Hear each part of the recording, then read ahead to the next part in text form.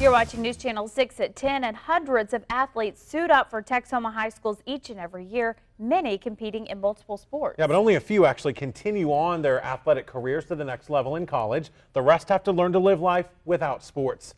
Only on 6, News Channel 6 Barry Wong examines that adjustment. In May of 2012, Tatiana Martinez competed as a Seymour Lady Panther for the last time.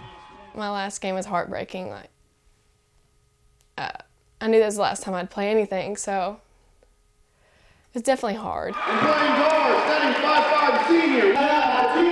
She shares that sadness with several Texoma athletes each season. Athletes who put on the school uniform for the final time, a uniform that's defined them for most of their lives.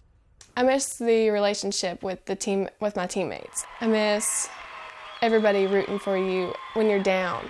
I miss playing the game. I miss competing with the other towns. It's just something that I always love to do. Tatiana is now a freshman at Vernon College, studying to be a nurse. She still lives in Seymour, still surrounded by that chapter of her life. My first basketball game was definitely hard to watch. I was watching them warm up and I just couldn't help but let a few tears out. Iowa Park's John Dressler played his last Texoma High School game years ago, but he also shares in that sadness. And this is probably the best photo of all of Amber's softball that was taken. His daughter Amber wrapped up her softball career last May. She's now a freshman at the University of Texas. We had the pitching practice, the batting practice, and everything I could do to help her get better. And we built up from there, and it built a bond between she and I that's inseparable. She's got her own little shrine.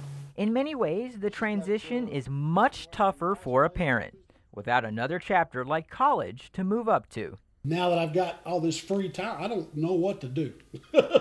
I'm literally lost. I'm walking around in a daze and thinking, what am I going to do today? For Tatiana, John, and many others, they remain surrounded by the sports they're attached to. But what about the Texoma athletes that choose to leave the area and end up at places like here at TCU? Former Burke Burnett Bulldog Cannon Cornelius is months away from wrapping up his sophomore year at TCU. Every kid, while they're growing up, wants to go on and play. And so the conversation that I had with my dad is, why not look for the school and the academics that are going to fit you, and then see if, sports works out. Academics worked out, athletics did not. Cannon tried to walk on to the Horned Frogs baseball team, but failed to make that final roster of 35.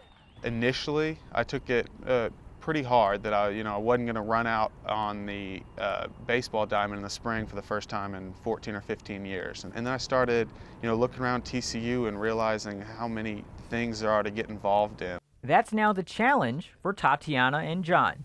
There have been some quiet, lonely nights looking at pictures and softball and videos and video clips. It's been hard, but it hadn't been as hard as I really thought it would be. Coach Crawford gave all the seniors some, and it just reminds me of playing.